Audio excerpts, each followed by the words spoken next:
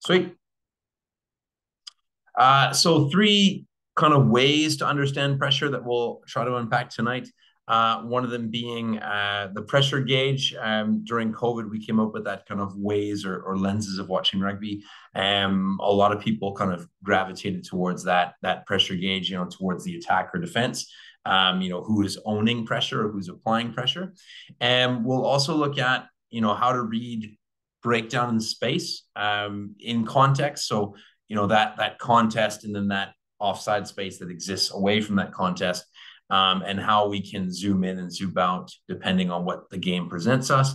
And hopefully we'll get to a stage where everyone kind of has a clear definition of what pressure looks like in a game. And just as an aside, we have talked about pressure being, a mental piece as well, as a contextual piece, a storyline. What we're talking about today is mainly pressure on the teams rather than transferring pressure onto ourselves.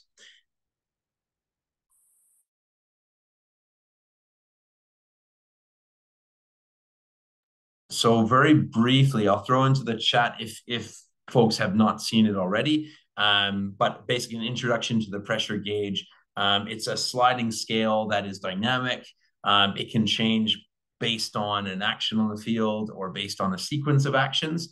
And effectively, the process questions that stakeholders or watchers of rugby at home or in the stands subconsciously ask each other all the time is which team's under pressure, by how much, and what are they going to do about it? And that could be illegal or spectacular.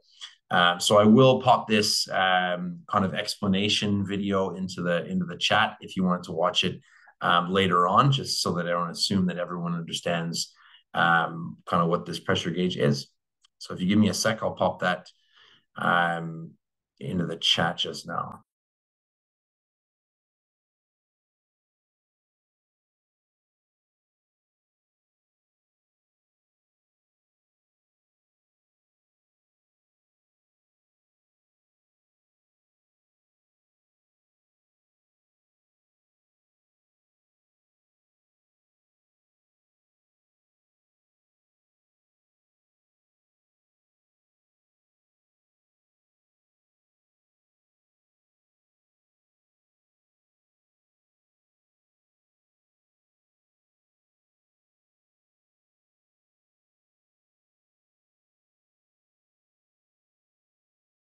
Apologies for the delay, everyone.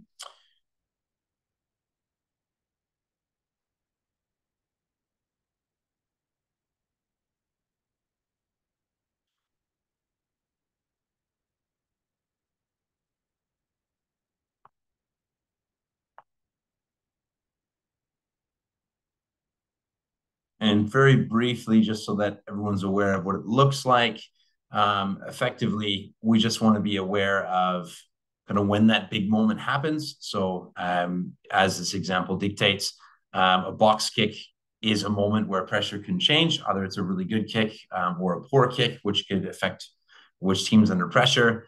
Obviously, a collision or the tackle, depending on who owns that, will affect which team is kind of owning it. And as we see down at the bottom of the screen, that pressure gauge, is rarely in the middle. It often slides, in favor of the defense or in favor of the attack. But I'll leave that for you to watch at your leisure.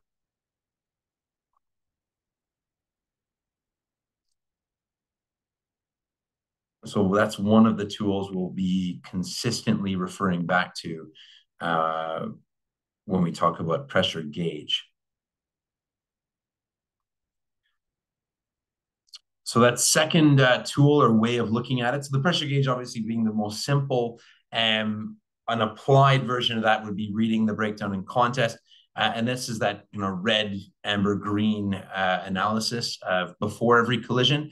So we use that pressure gauge to inform ourselves kind of what kind of collision we're going to see, whether that is a green collision or ruck, which predominantly is a carry over the gain line or attacking point of contact dominance with support. occasionally we see the yellow or amber where we have that neutral carry or the support is maybe a little bit late. And then we have our red collision, which is a negative gain line carry or the defensive point of contact dominance or limited space. And again, I'll just share the that video for folks who want to take a more in-depth look on their own time. But effectively, that's another way to look at the clips we'll be exploring this evening, is just that traffic light analysis of what I'm about to see. Is this going to be a green? What does that mean? Is that going to be yellow? What does that mean?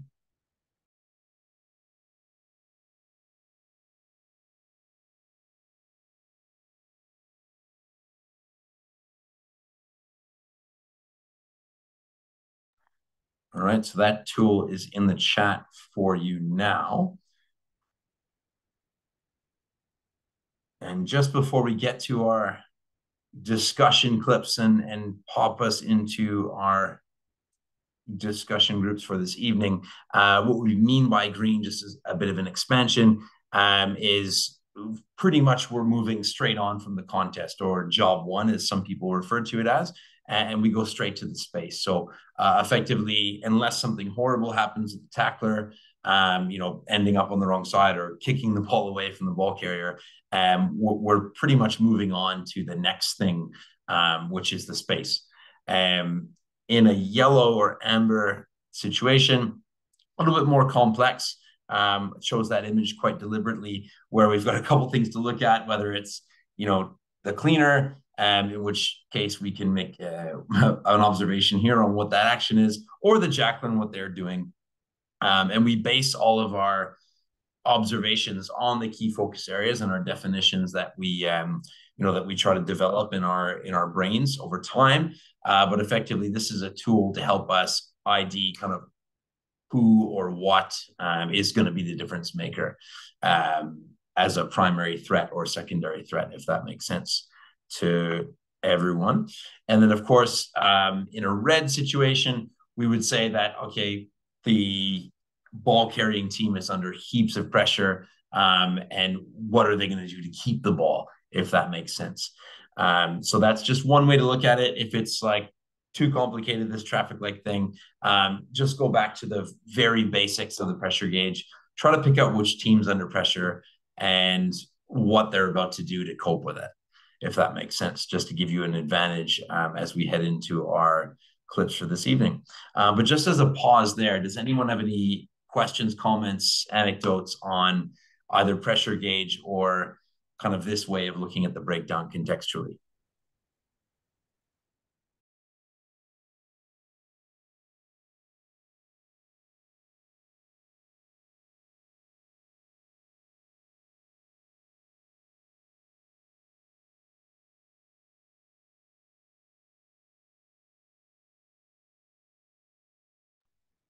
Sweet. So I will pop into the chat right now the session clips, just so you can watch them on your own screen rather than accepting the lag that will be on a shared screen. All right, here they are.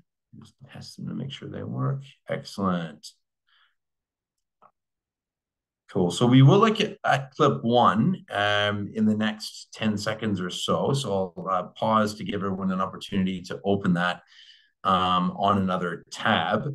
But effectively, what we're going to do here in the first clip is see if we can identify if we consider this a green, yellow, or red clip in that sense. So green meaning there's no way or credible way that the defense would probably win in this situation.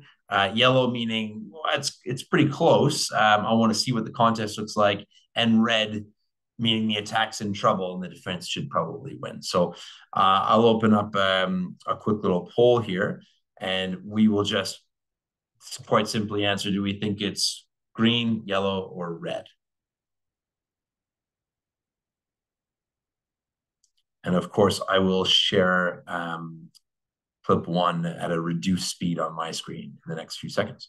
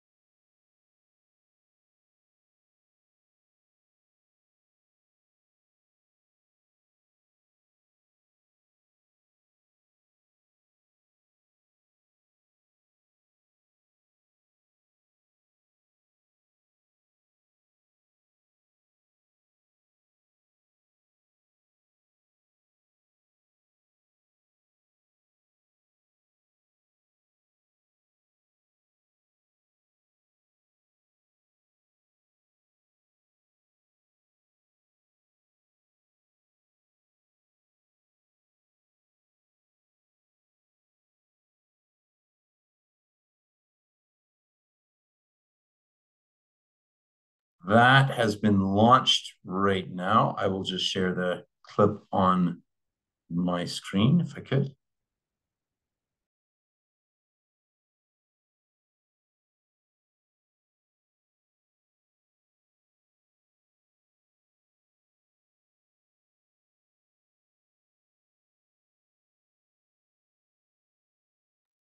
We will give everyone to the end of this clip on my screen.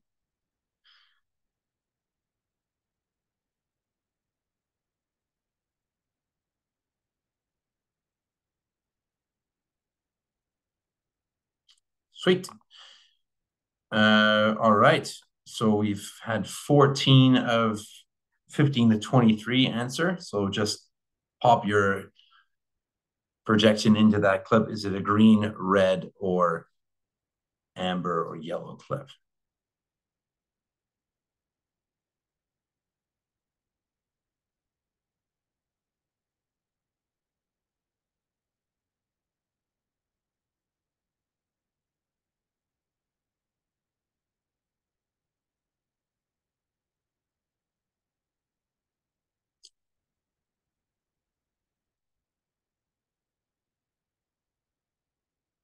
All right, we will end it there. So looking at what most people have come up with, the vast majority, 72%, think it's a genuine yellow collision where, ooh, I want to have a look at the jackler versus the clean out.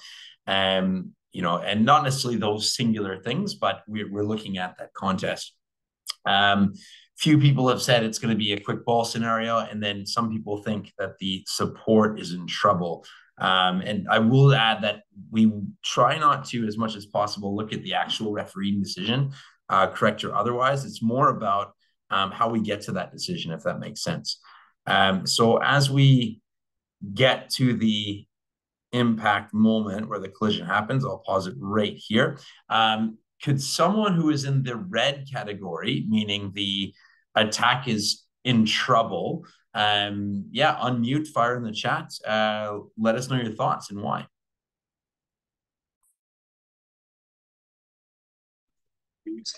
Hey, Chris, Jeremy. Hey, Jeremy. So I started with the wrong video, so that's why it's a delay. I just felt that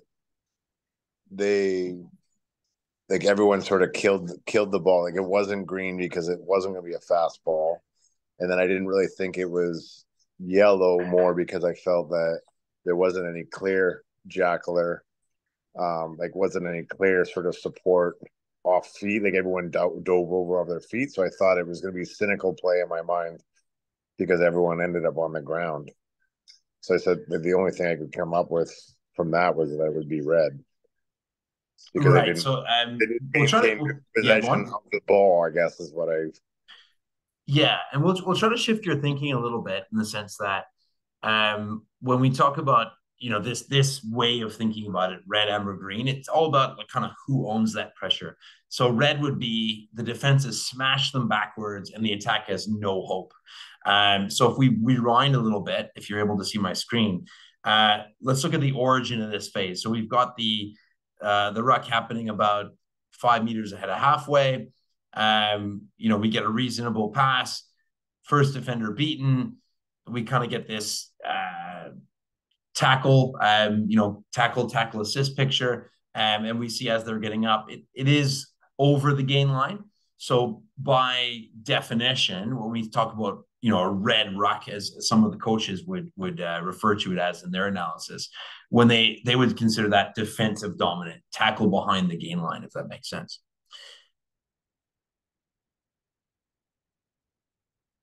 So a lot of people said yellow. I saw Philip's comment. I'm like, don't follow my comments because I missed the beginning videos when I was no, all good. So I don't think I was understanding the green, yellow, red properly. No worries at all. But what I'm hearing though is like there's some chaos here. Like there's something to be refereed, if that makes sense.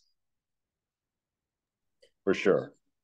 Sweet. So I guess the next step is whether we say red, green, yellow is we have something to referee here. So if we have this scenario where we've got people standing up and holding each other, about to go to the ground, and there they do.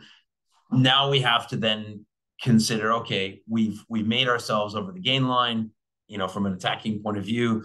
What do we need to look at next? So if you could fire into the chat in one or two words, right at this moment here, what's the one thing that we have to referee here in this clip? And don't worry too much about semantics or using the right key focus area word. Just what is that? What do you think you have to referee? Who do you think you have to referee right here?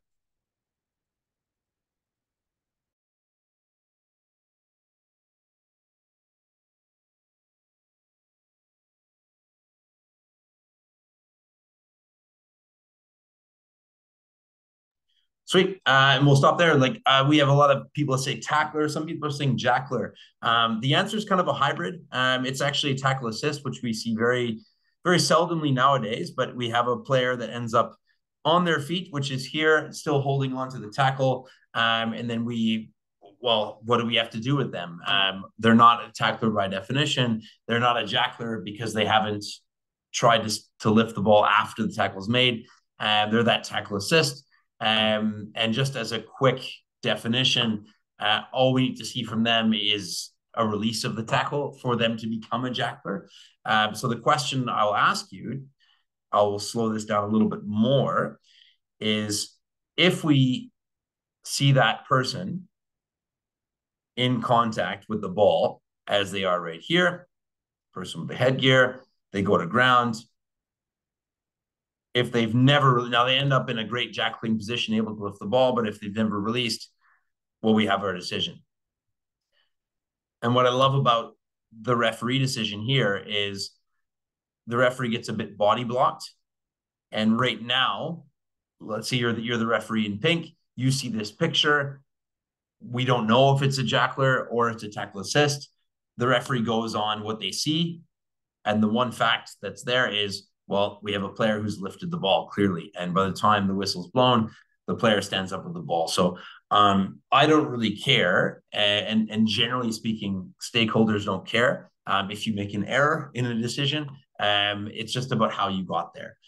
So if you've decided this was holding on, meaning you're going to reward the jackler, they stood up with the ball, that's great.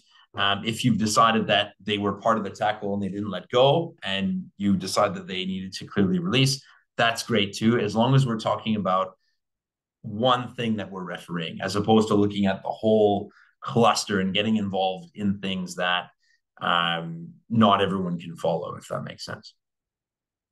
So we'll move on to our second clip.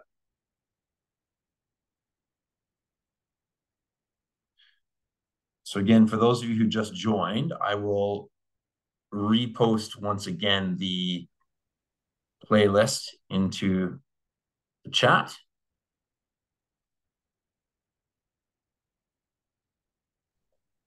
Chris, one question. Please. In your viewing of that tackle, are you trying to catch the tackler assist, like releasing the player as part of you watching the tackle be completed? Like that's when you're supposed to catch that, I guess. Because then I would say no. You're sorry. Go on. And then you want to move to, like, you want to quickly shift to that tackler like rolling away, not in them obstructing the ruckers, right? But like you want to catch that release happening, because I get a lot of at the young kids level. I'll see a lot of kids try to hold on, and then I'll say tackle release, and he's just like grabbing the ball and trying to rip it out. And so I always find I have to watch that tackle be finished. And in the U18 stuff, it's like a process, and it just drags on them trying to all consolidate their thoughts on how to, let the ruck happen. But when it's fast, you just catch a glimpse of that, eh? Like 100%. So tackle assist, generally speaking, it used to be quite a big thing. People always used to try and target the ball before and kind of ride the player to ground. That was the way people double tackled, probably circa 2017. However, in the age grade game, people grab the ball, as you know, and they hug onto the ball. They're not really confident in their ability to tackle, but then they go to ground and they continue to grab the ball. So the first thing that needs to happen, like you say, is is the tackle completed? And if that's the case, then they need to let go of the ball. And it doesn't have to be this massive thing. They just need to be seen to come off the ball for a moment. And yeah, I wouldn't even worry about moving on to Jackler and arriving players and all that stuff. It's just you've identified that the scenario that we need to referee is this player is locked onto the ball. Now they've gone to ground. They've stayed on their feet, which is great for them. They still need to let go of it, if that makes sense. Hey, Chris, can I just come in with a question for you? Sure. It seems to me in your comments circa 2017, we have moved away from pinging the tackle assist. Like I can't think I heard that as a penalty once in the whole World Cup, for example, the recent men's one. And lately the trend has been hitting the no rollout. Like Jackler, you're fine, but there's no rollout first, penalty on the no rollout. Yeah. So are we wanting to reintroduce in BC Rugby Union the language of tackle assist? I I've wouldn't gotten say away so, from that Sarah, just entirely. because it's less common. So this kind of Division Two type environment, you're going to have people that are a little bit more upright. They're a little bit more grabbing onto ball. The tackles aren't completed kind of as quickly. So I would say, like Bob mentioned, in under 18, under 16, under 14 is when we see that tackle assist. The higher level you go, higher speed collisions that happen. Tackle assist is actually quite rare, in the sense that most defensive systems they look to chop and then hit below the ball. And if you think about that language, when they chop the legs, well, clearly they're going to be the tackler. And when they're going to hit below the ball, they're not actually looking to grab the ball. They're looking to hit the player below the ball in the midsection to try and create that moment of separation or that awkward placement on the ground. So they're not actually looking to contest straight away. They're looking to disrupt. And then the better teams at that, they will often have a chop hit below the ball and a third player coming into jack really quickly. So it's not really a picture we're seeing a lot. As clip one being a nice and slow one, what I want us to think about is not being overly singular on our approach. It's just which team are we refereeing here? If we're refereeing the blue team, well, then what do we need to see from the blue team? Because like you say, if you're looking at the World Cup or whatever level of rugby you're watching, and even in our community, tackle assist is very much a rare thing, unless we go down the divisions or down the age grades, if that makes sense. So I will move on to the second clip. And on this one, I just want you to fire into the chat who you think is under pressure. So it could be black, it could be white. So if you get a chance to watch that on your own screen, no problem. I'll play it on my screen. And I'd be very interested in the why here, because we have obviously there's a territorial concern, but there's also a support concern as well. So have a watch of clip number 2, and yeah, who is under pressure, white or black?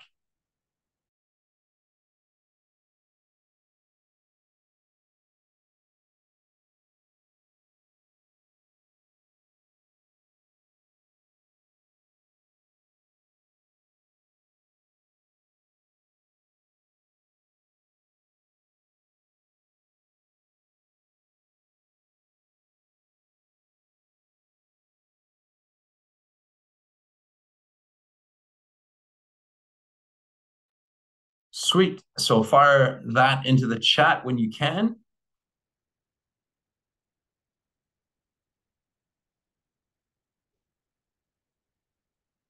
I'm always amazed at some people's ability to write full sentences in a matter of seconds. That's incredible.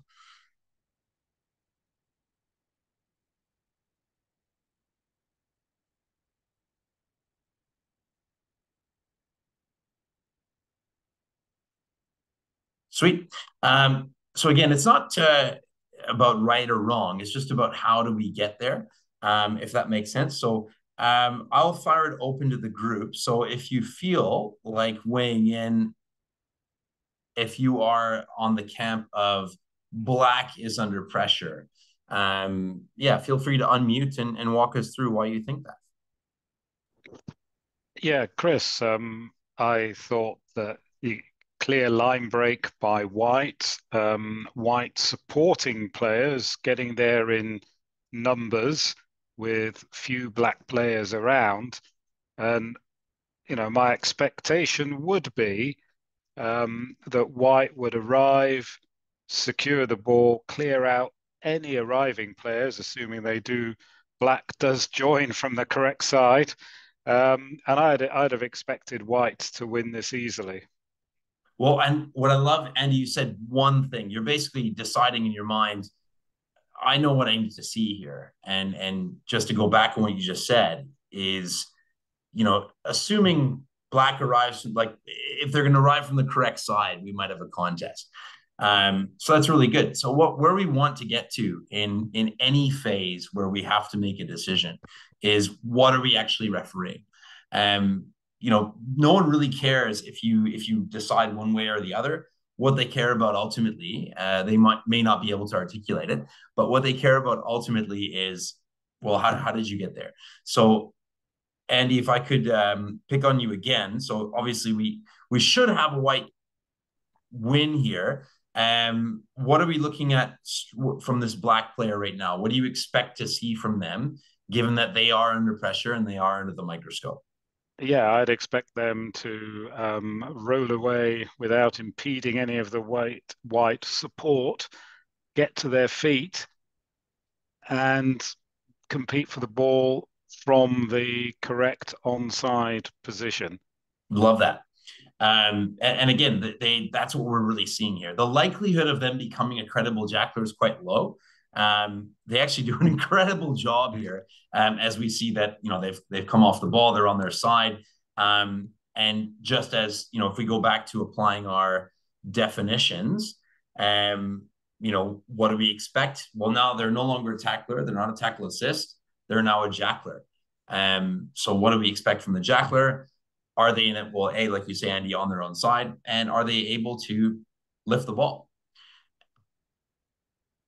And it's actually an incredible piece of work here. So I chose this clip quite deliberately because it's one of those 6% where most people can identify heading into this situation that, yeah, White should have the numbers.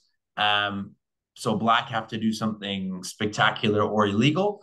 And they actually end up on the spectacular side this time. So well done to the tackler, who then becomes a jackler. So just as a quick pause for a moment, if those of you are like, well, where do you come up with these terms like, lifting the ball and all that stuff? I will share you the full version in the chat of the key focus areas. And the way these are designed to be used is not to be looked at in sequence as a checklist, but looking at rugby organically and going, all right, what am I actually looking at? What am I needing to referee? Which role am I needing to referee, if that makes sense? I'll shift my screen just for a second here. Okay.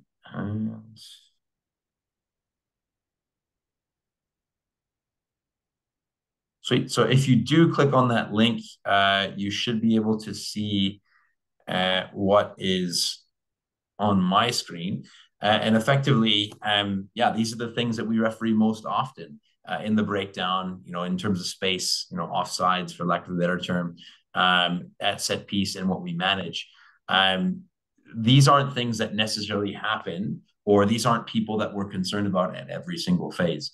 Sometimes we are, sometimes we're worried about 2 or 3, but most often we're refereeing one thing.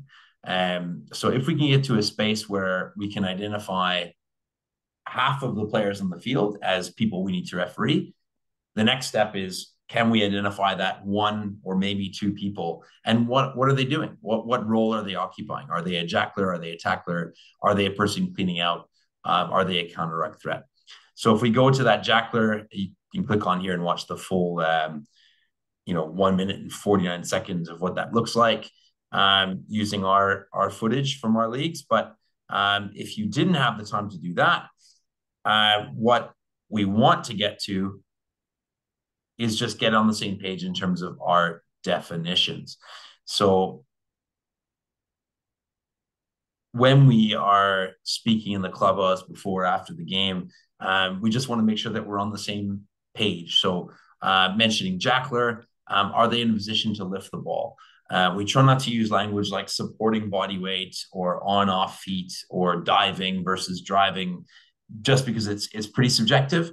Um, Speaking with players, coaches, referees from different parts of the world in our community and different levels, it's pretty objective to say, are they able to lift the ball or are they not able to lift the ball? So that's that language that we want to arrive at. And again, no one really cares whether you make a decision one way or the other. All they care about is how you got there. And again, what do we do as referees? We observe, can we identify if there is a jackler threat? Are they a tackle assist? You know, like you mentioned, Bob, in the U18 games, we're not really refereeing jackler. We're refereeing tackle assist when they're all hugging. We say, okay, tackle, let go. That's the thing we need to see first. But if we do get to that situation where we don't have someone who's part of the tackle and they're going in to compete, all we need to ask ourselves is, are they able to lift the ball?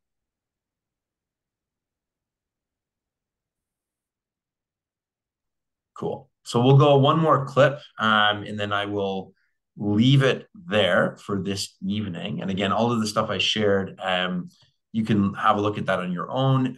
Feel free to pop anything into the chat on our Coach Logic feed. And again, anytime you want to pick up the phone or send me an email, please do so. Always happy to develop these conversations further. So what I will do before I see what's happening in the chat is I will just go back to our main screen here. And we'll go through one more clip from this evening. So what I'll ask everyone to do is scroll to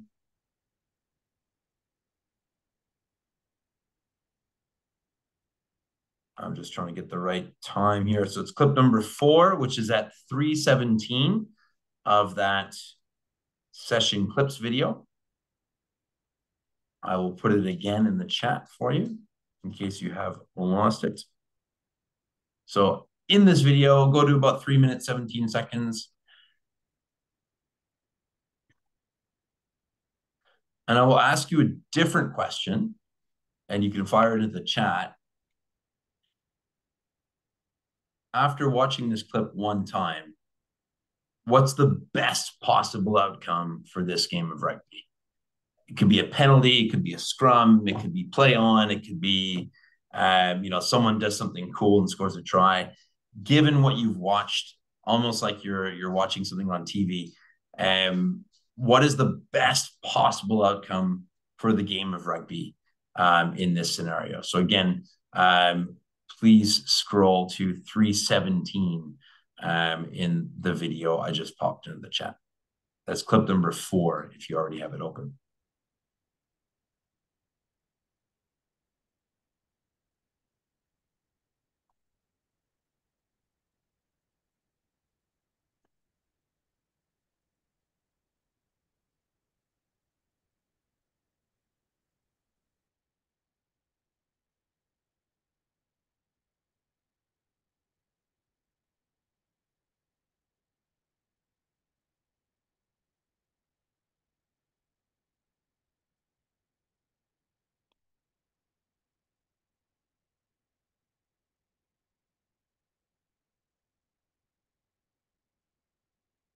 All right, so I will give you to the end of the clip on my screen, which is going to be playing at 75% speed.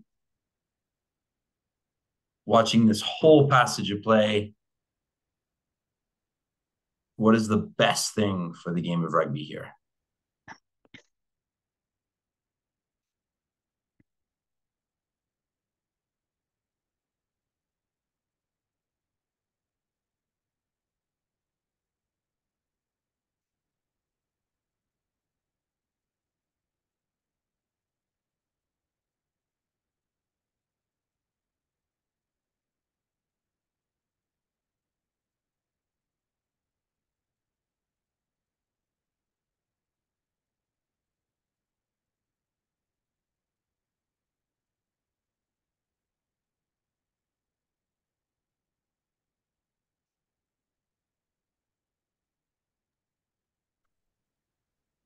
So just before we close this evening, just kind of try to keep things as close to 45 minutes as possible. For those of you who are like, hey, Black deserves something here, I love that. I just want to know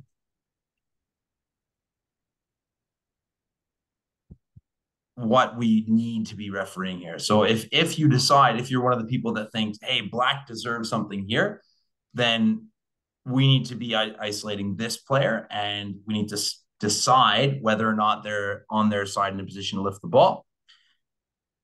If you're on the side of, great, that's a quick turnover and they're running down the field, Blake Mahovich is a bit of a cheat code in Division 2.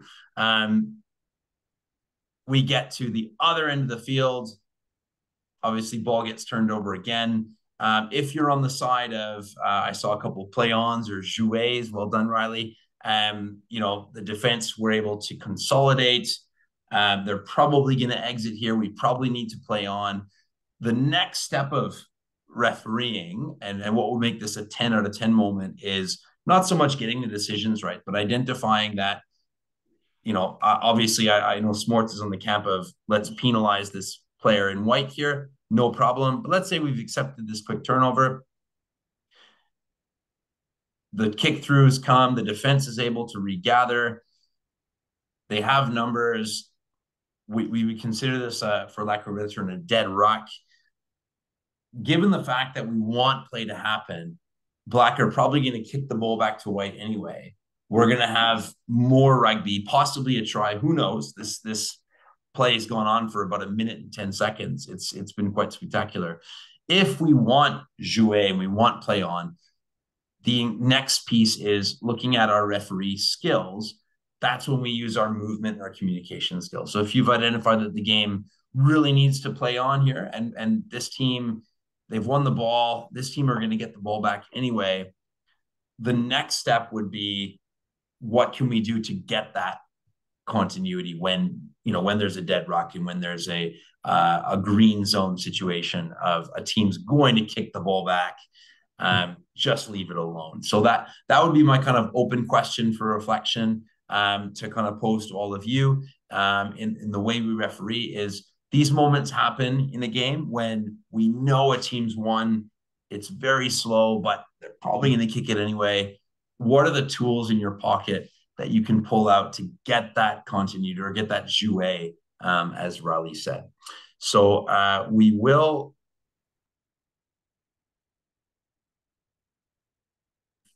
I have put all of the resources and bits and pieces that you can play with into the chat. They're all on YouTube and on the website and on the Facebook group anyway. But in any case, I'll just open it up for a QA for 10 minutes or so.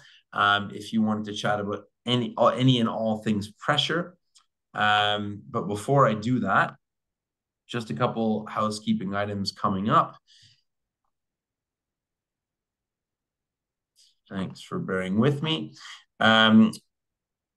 Obviously, we've got the availability survey out. 75 out of 112 registered people have responded. That's awesome. Our next development session online will be December 13th. I will circulate that registration link very shortly. And again, our Coach Logic team room discussion, the more that people get involved on that platform, the more, I guess, purposeful we can make these sessions and everything else. Also, good news for those of you who like sevens, the Vancouver Sevens Invitational is back. It will be the 22nd and 23rd of February. Obviously, weather permitting. It's going to be predominantly, or not predominantly, it is going to be a U16 and U18 Elite U7s event. We're going to have 8 teams from across BC. And that will be at the McGavin and Thunderbird. So we've booked some of the turf pieces in case weather becomes a factor. And a 3-day pass to the Canada Sevens is included for anyone who referees at the VSI.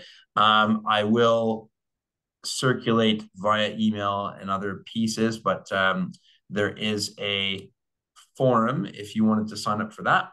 And we do have hotels for all of the referees for the Wednesday night, Thursday night, and Friday night, with an option to extend for the Saturday night of Sevens weekend. So I'll pop that into the chat right now.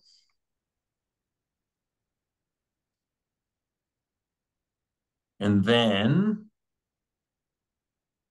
last piece, our mid-season camp will be between the 12th and 14th of January at UBC this year. We've been fortunate to get the UBC coaching staff and varsity team on the men's side to be running a couple of on-field video room and QA sessions with us, and match observation activity as well as they play St. Mary's College from California. So I have set up a sign up for that as well, which I will pop into the chat here, but it will also be sent out via the various platforms. Thanks, Doug. It says not accepting responses. I'll turn that on in just a second. So that is it for housekeeping, and apologies. Yeah, I will turn off my screen share, and if anyone has any questions or comments or discussion items about pressure and how it realizes in a rugby game, far away.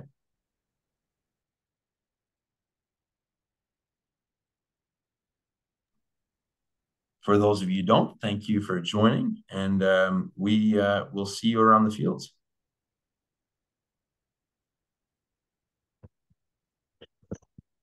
Thanks, Chris.